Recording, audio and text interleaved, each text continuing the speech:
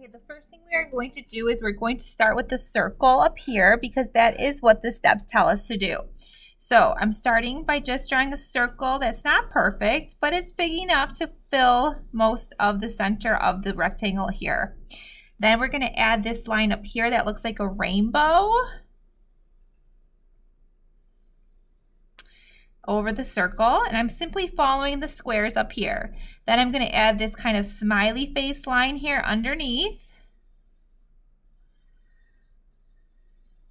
Then underneath the smiley face line, I'm on step 4 already. I'm just going to connect here with this line that kind of zig-zags in. All right. Now I'm going to add another kind of rainbow line on top. I'm going to darken this area on top. It just looks like it's filled in a little bit. So I'm just going to darken that with my pencil.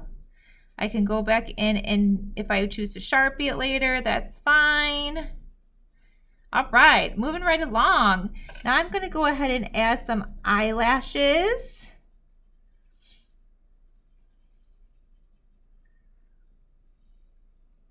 Right here. And it's totally up to you if you want to add eyelashes or not. Okay. Already over here, second to last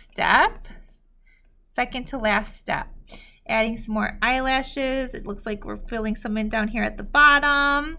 Okay, here's the part where you may need to listen to some helpful hints. So now we have the pupil, which is the black dot, and then the iris. The iris is the color part of the eye, and in this case, that is what the color wheel is made up of. Or that's what makes up the color wheel, is the iris part. So we're not going to do the pupil first like we normally do, but what I'm going to do is I'm just going to put a little dot here in the middle. We need to make 12 sections, and I know that because the color wheel, including the primary, secondary, and tertiary colors, has 12 sections. So I'm going to draw 12 lines, one down the middle, and I'm just using the dot not as my pupil, but just as like a center point, so I know where the center is to draw my lines to make sections. All right, now I'm going to think of each piece of, I'm just going to number these so we have 4 sections right now. I'm going to I'm going to think of each of these sections like a piece of pizza or pie. I'm going to put just like a little dashed line that's spread out equally in all 4 of those pieces of pie.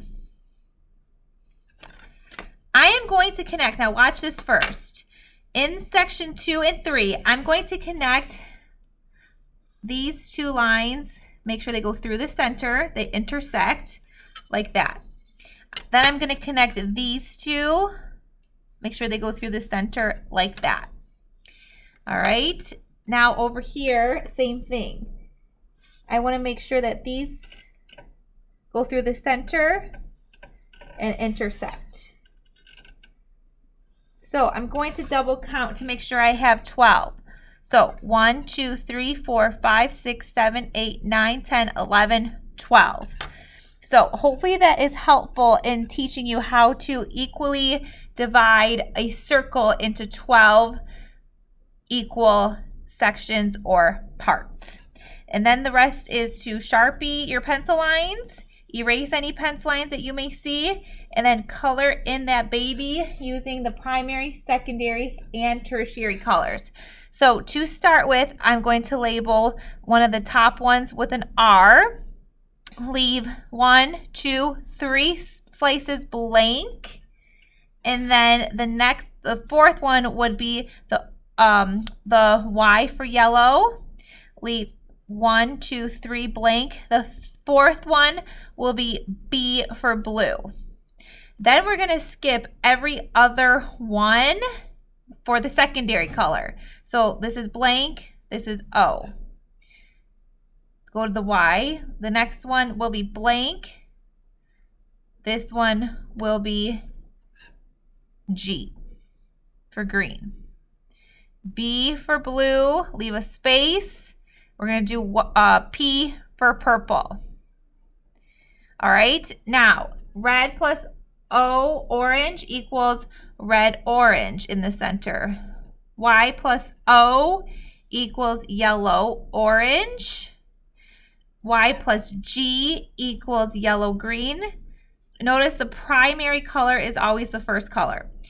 G plus blue, B equals blue, green, or BG.